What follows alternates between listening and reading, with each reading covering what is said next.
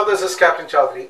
So if we consider sun as the body, right, and we are talking about this meridian passage calculation, so please remember that to find out the time of meridian passage, whether it is GMT or ship's time of meridian passage, we must know what is the approximate longitude at which the meridian passage will take place.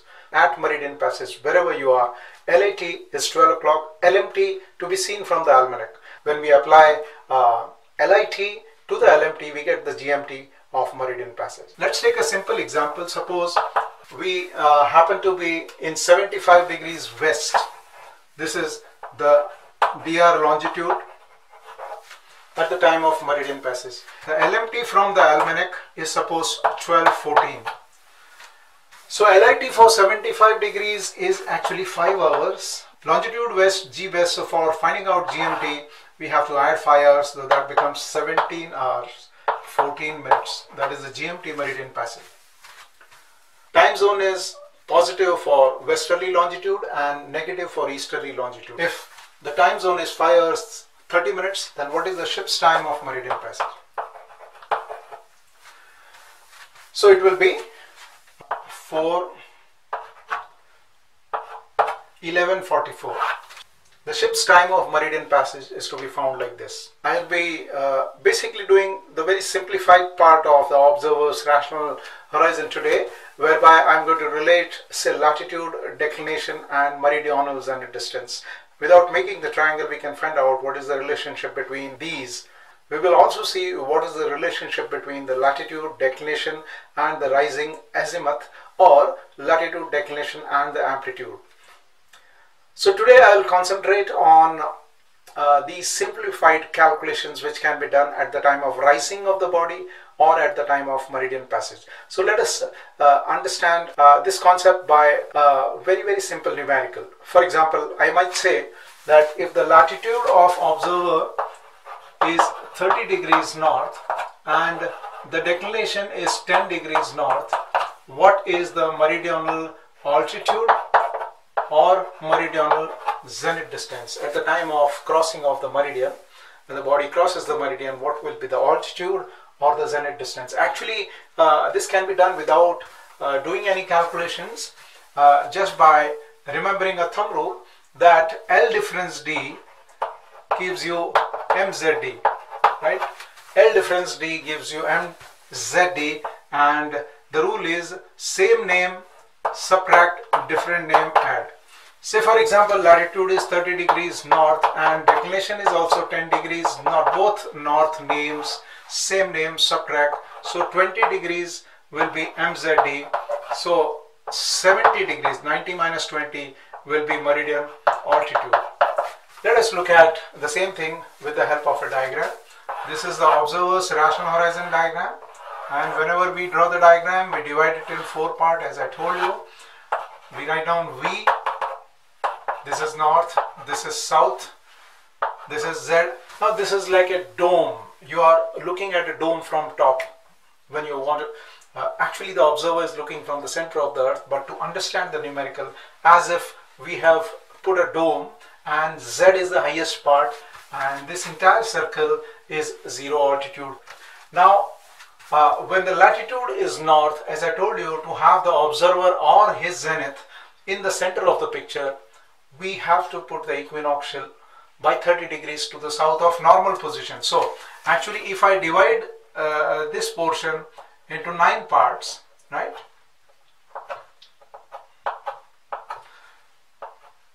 (10, 20, 30 degrees. This is the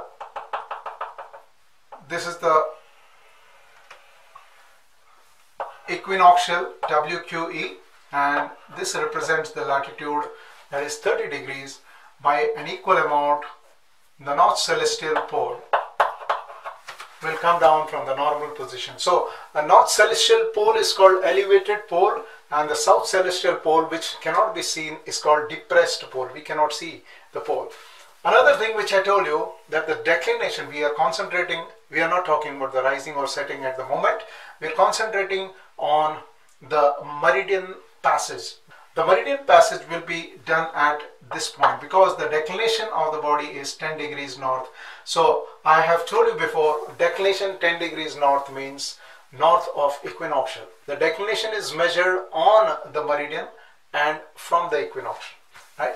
In this diagram you can see only two meridians. One is this meridian, this is called observer's celestial meridian, and the other meridian on the other side, that is observer's inferior meridian. Now this particular meridian is crossed by the body at this point, and if we draw a declination circle, it would be like this. Of course, this particular arc or this particular arc is called amplitude. Now this is the diagram to show the meridian passage of the body. Now here you can see that the meridional zenith distance, that is Zx, is equal to so much, and you can clearly see that meridional zenith distance is 20 degrees, right? Which means meridian altitude, which will be measured from here to here, is 70 degrees, right? So for a situation that is latitude 30 degrees north and declination 10 degrees north, here you can see in the diagram the meridional zenith distance is 20 degrees and meridian altitude is 70 degrees.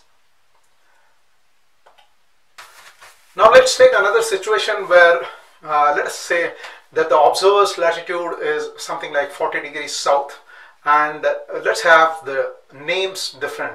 So latitude is 40 degrees south and declination 20 degrees north. Latitude 40 degrees south, declination 20 degrees north. It is required to find out what is the meridional zenith distance and meridian altitude, and what is the azimuth at that time.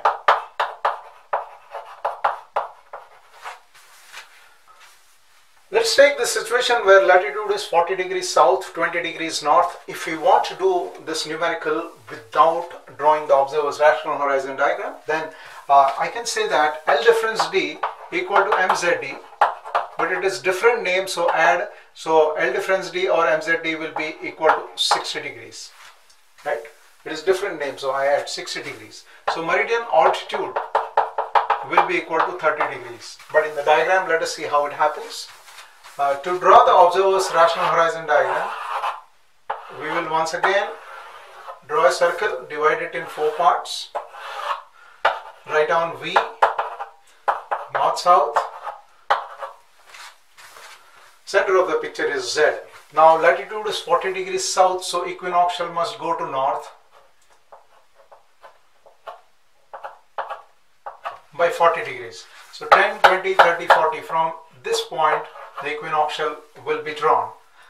Sometimes if you're drawing it with the compass, then you can draw a circle very easily like this.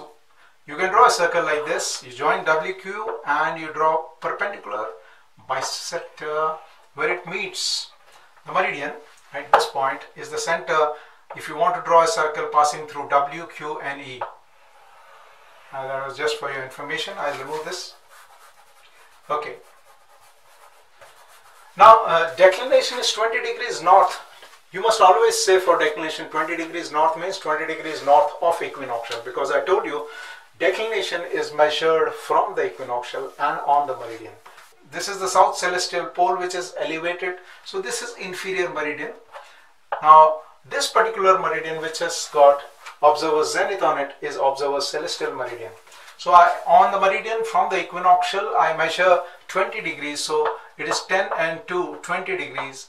And once again I know the amplitude by the formula, because sine amplitude is equal to sine D upon cos L. Sine amplitude is equal to sine D upon cos L. So I know latitude and declination, I can find out amplitude.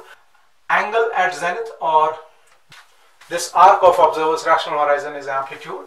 Now once again we can find out a center from where we can draw this arc passing through the rising and setting point and meridian passage point, right? Normally it is indicated by the pect line, right? So this is the apparent daily path D dash D. Okay, so now this particular thing is the declination.